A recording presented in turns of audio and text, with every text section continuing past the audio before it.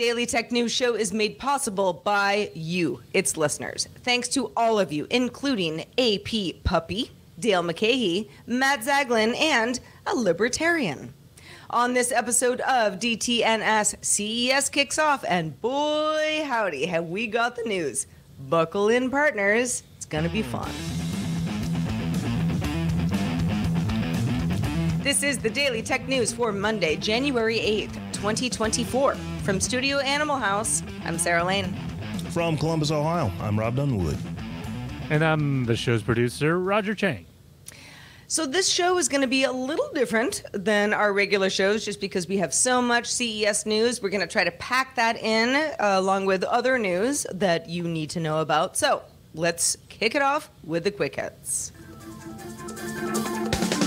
Now, Apple is not at CES in any official capacity, yet we have 4 Apple-related stories.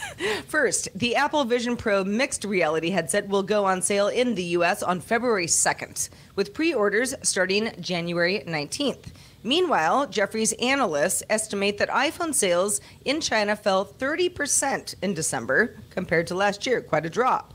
Apple will also pay people around $92 per claim to settle a 2020 class action lawsuit over how it managed aging batteries by slowing down the performance of older phones. Finally, Apple is appealing the EU decision regarding its App Store under the DMA, Digital Markets Act. Apple says the EU shouldn't treat Watch, iPad, and iPhone stores as one entity. OpenAI published a letter on its official blog stating its rather unsurprising point of view in response to the New York Times lawsuit against it. OpenAI asserts that training on publicly available data is fair use of copyright works. It also noted that it believes models outputting exact copies of copyrighted works are not typical and suggests they may be cherry-picked or the result of carefully phrased prompts meant to get the model to output a copy. Waymo announced on Monday it will begin testing its driverless passenger vehicles using its autonomous Jaguar I-Pace SUVs in Phoenix, Arizona later this month.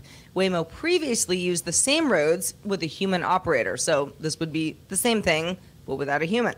In December, the company started offering curbside drop-off and pickup at the Phoenix airport after it also made its autonomous vehicles available in the Uber app.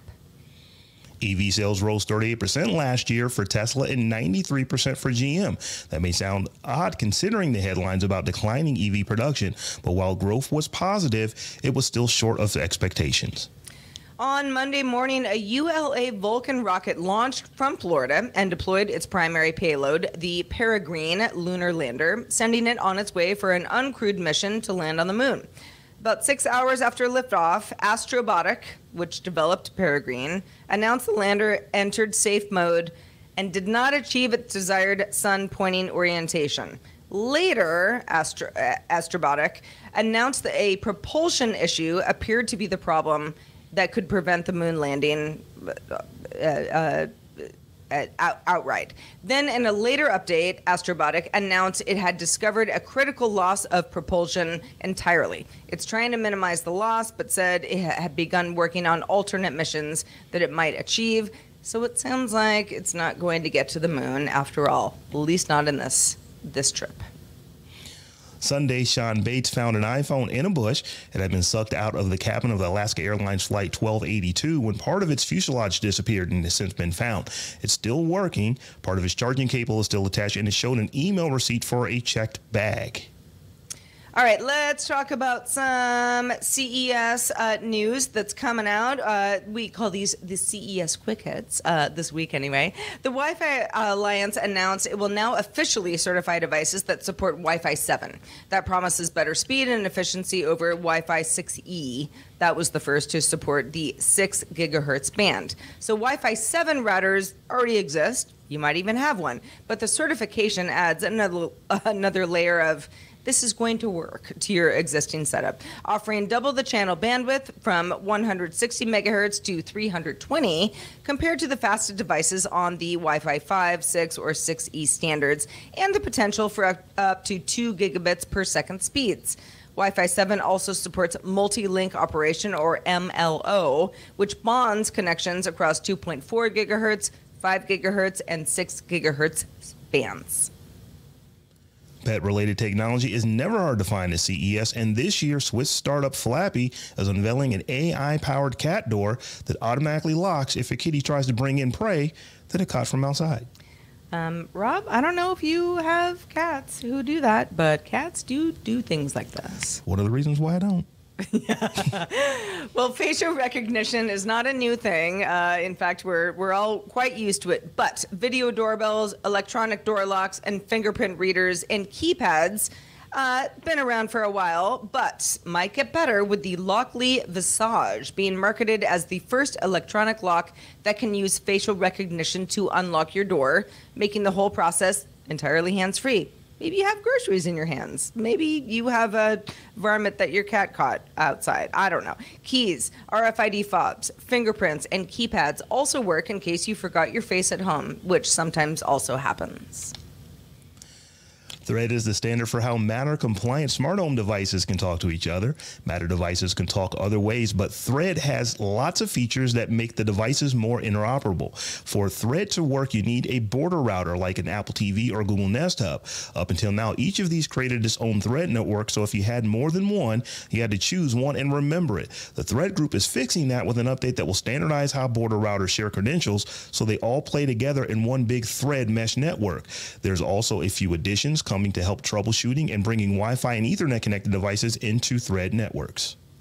Bosch is showing off eye tracking tech for cars that's more than just making sure that your eyes are on the road, even though that's very important. It can also know what points of interest you're looking at and offer suggestions like hours of operation, nearby restaurant options, some history about a castle you saw on a hillside, etc., etc. It can also tell if you're drowsy, which is a safety issue, of course, but Bosch also showed it knowing to ask you if you'd like a coffee.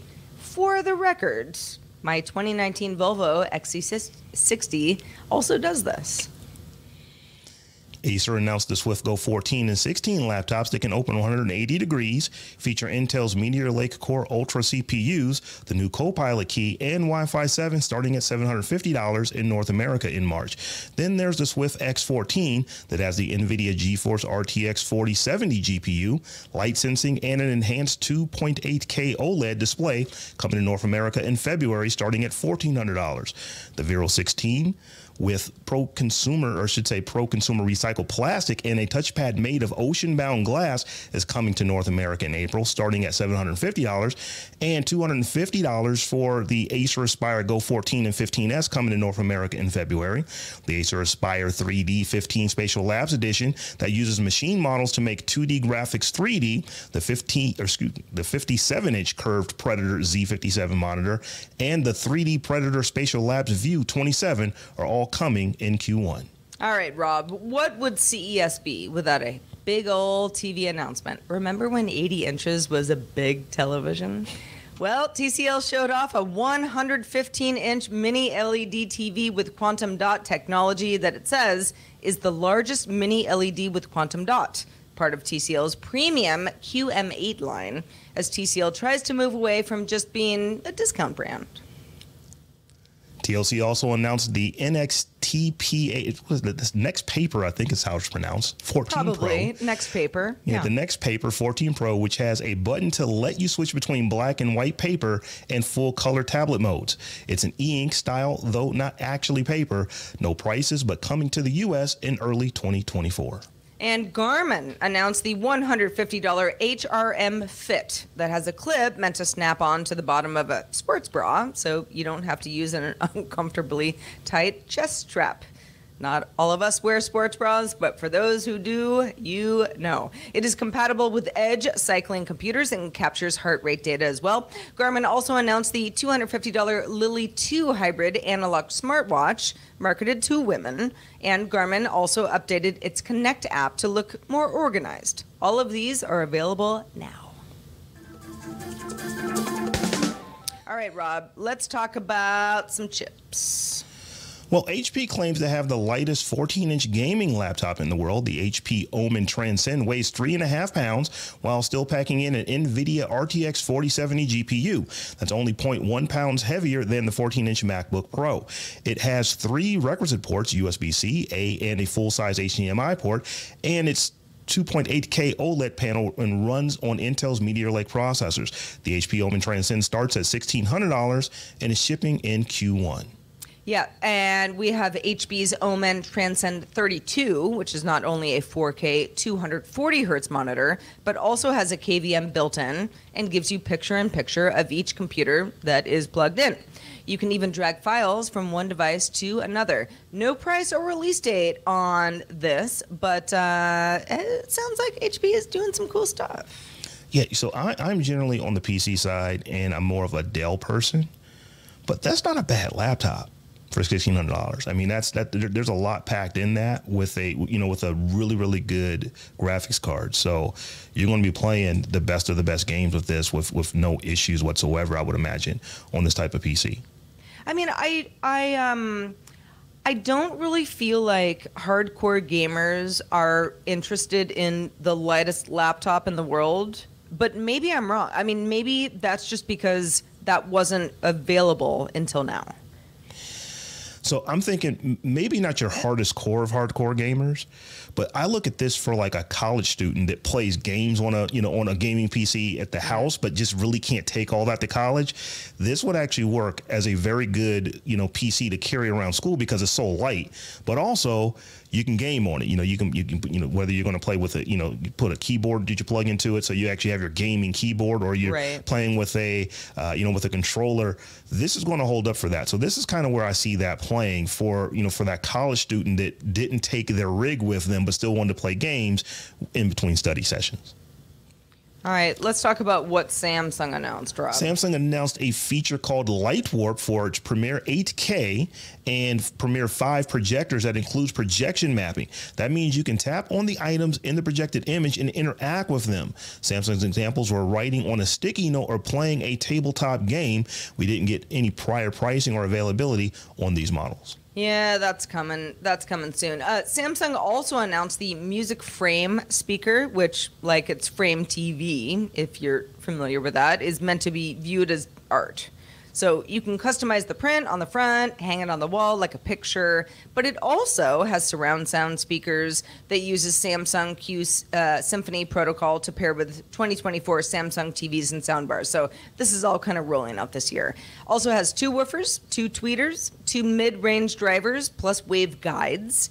You can connect by Bluetooth or Wi-Fi. You do have to plug it in, so this isn't wireless, but pretty cool. We don't have a price, but it is coming this spring.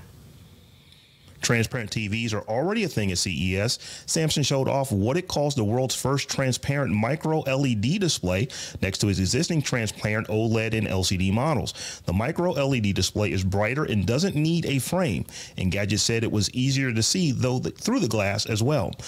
Micro LED has higher pixel density for sharper images. There is no word on when micro LED technology will come to a shipping display.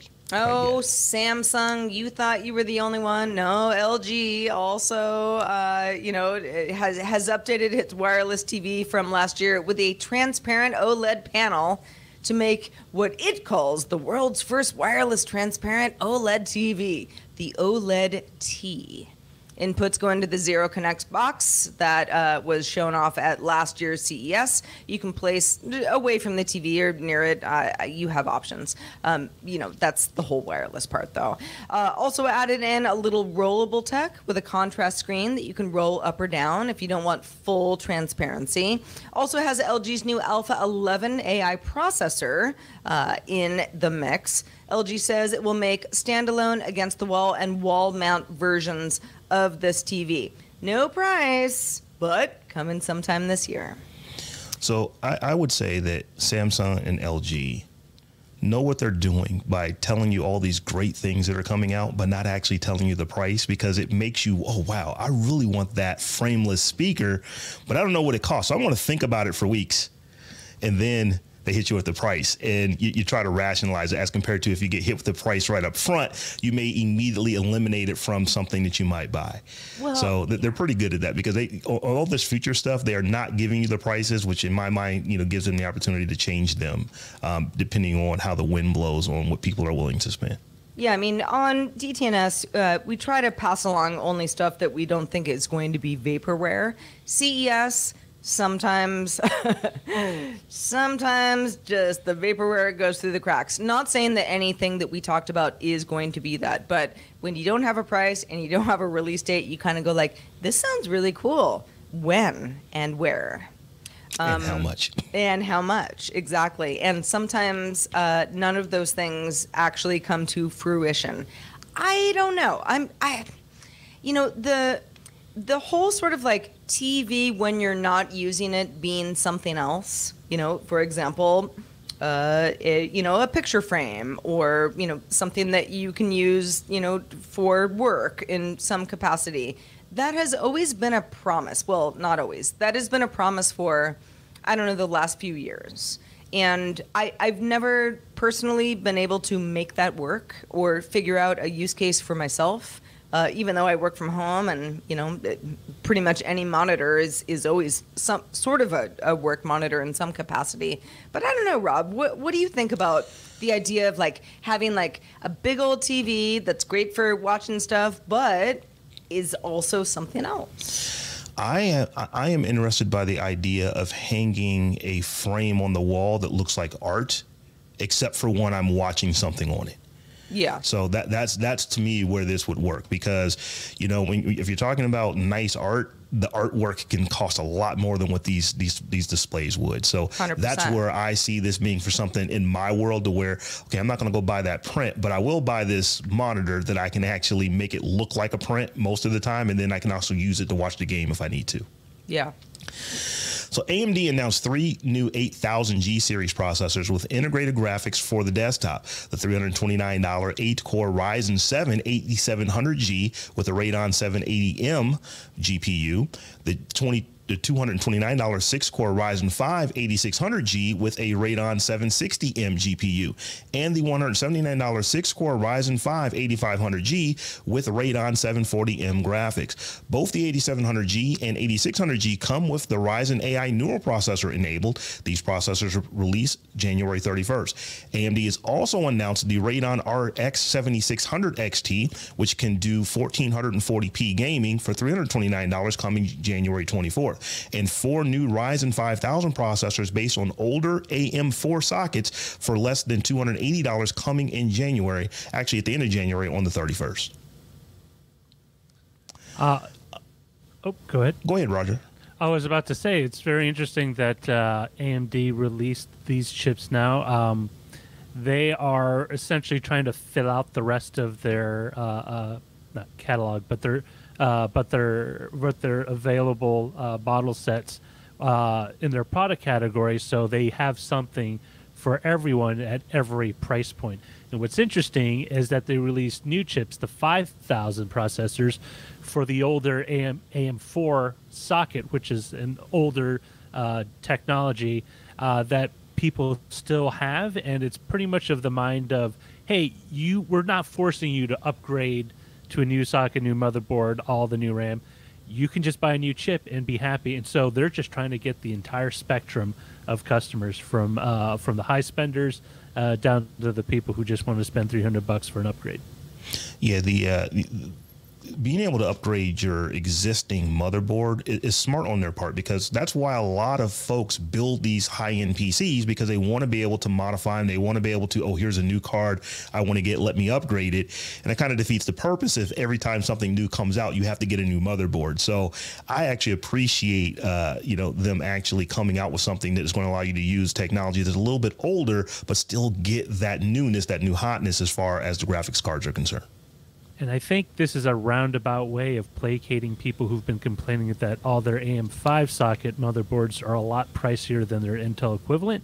So they're trying to let's see how we can spread some of the not the pain, but some of the generosity of the company around, and we'll give them some new chips.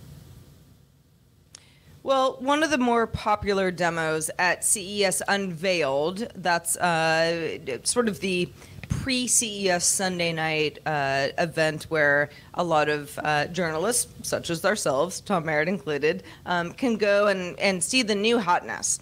One of the buzzier ones was the Belkin Stand Pro. It uses Apple's dock hit framework to connect to a device to an iPhone, but you don't need an app to do so. So you put an iPhone 12 or newer in the MagSafe mount, and the base can rotate 360 degrees, tilt up and down 90 degrees, pairs with NFC, at which point any app with a camera will work with it. The dock will track you and move the iPhone so you stay in the center of the camera frame. So you can turn the tracking aid off with a button if you want. If you don't want to be tracked, just sort of depends on what you want to use it for. Also offers a 15-watt fast charging while your phone is docked. The Stand Pro sells for $180 someday. We don't exactly know when, such as CES not giving us release dates for a lot of the stuff that we would very much like to pay for. Belkin also showed off several other new products, including a 3-in-1 magnetic charging stand that supports Qi 2 wireless charging for AirPods, Apple Watch, and a phone. That's $150. And a Qi 2 magnetic 5,000 milliamp power bank for $40. And because we know many of you love an efficient, compact gallium nitride charger, you know who you are out there, there's also the Boost Charge Pro 4-port USB-C GAN charger, 200 watts for $130, launching in March. The 6-in-1 core GAN dock with HDMI, gigabit Ethernet, 2 USB-A and 2 USB-C ports, for $230 are available for pre-order now. Sarah, I'm really liking that rotating MagSafe mount. Are you? Yeah, I really do. I'm not an iPhone user, but if I were, this would be something that I would actually think about getting because, everybody's into content creation these days. And this is one of those things to where you can just take it, something out of your pocket, put it on this, and the way it tracks you, I mean, you can do some fairly adept videos or picture taking with this.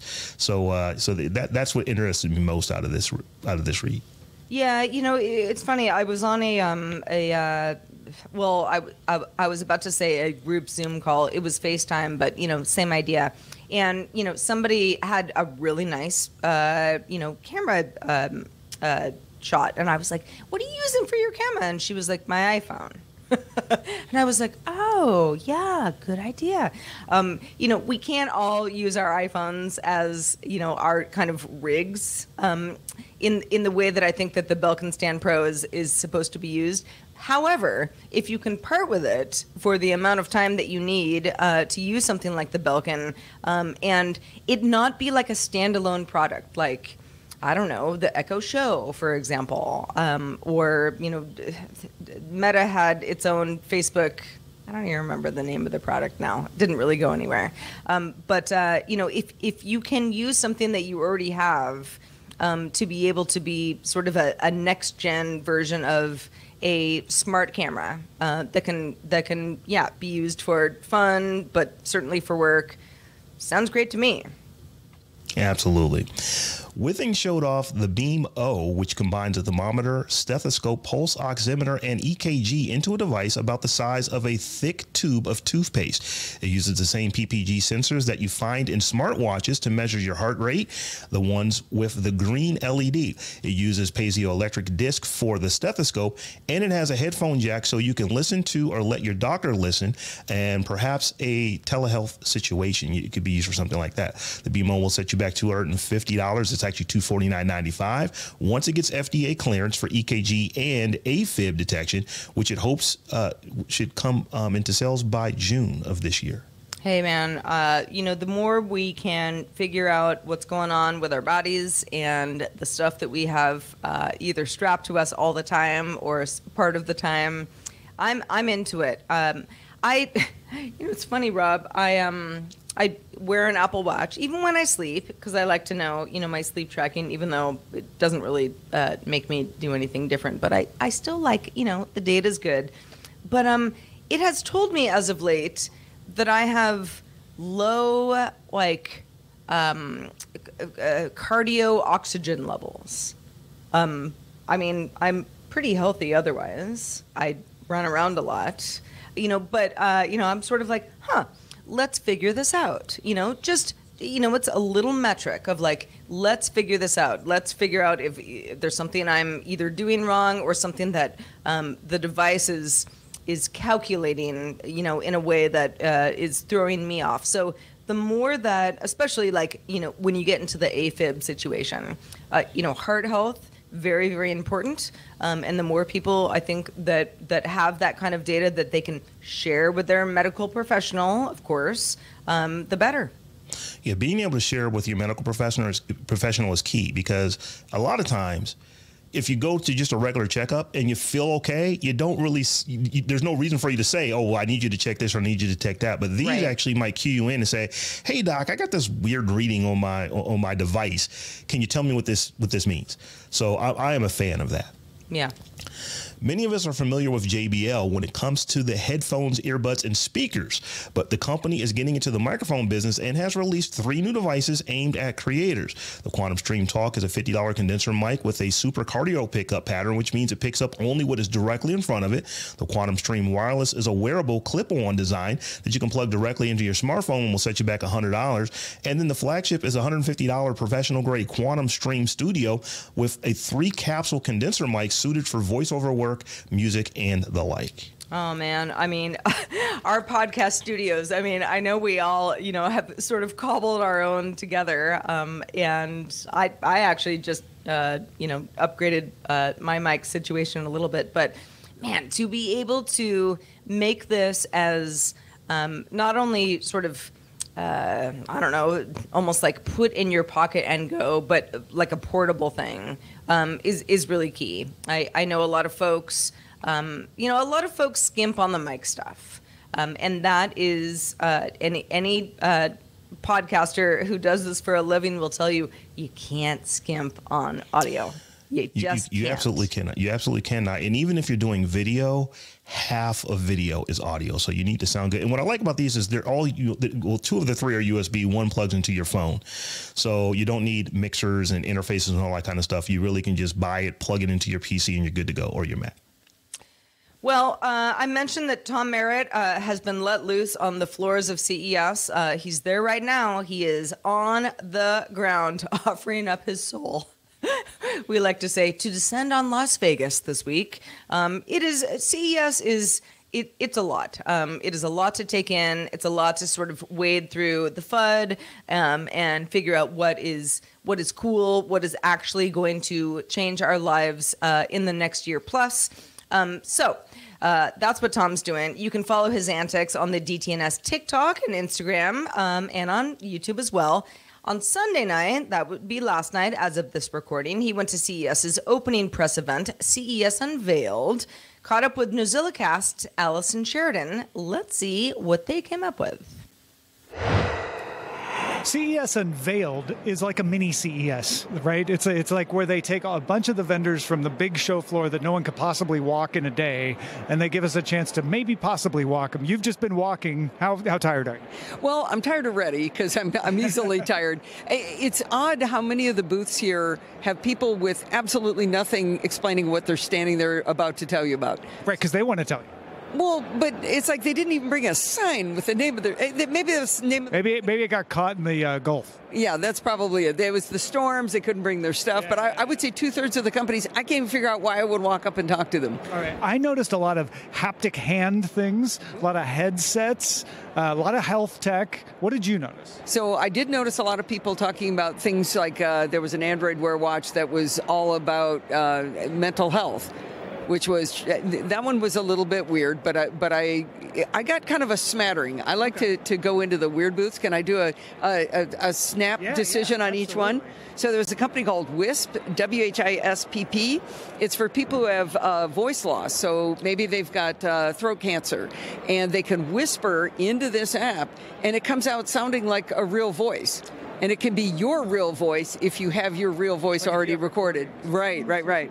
So that was fun. Let's see. There was a company called Slim Design, which makes a body cam. They make components for police departments for body cams, but they wanted to make their own inexpensive little wearable body cam. This thing's $69. It's a little tiny camera, and it uses the power of your phone mostly. So it's just Bluetooth. As the processor. Right. So it can be really tiny and really cheap and has some proprietary way of talking to the phone.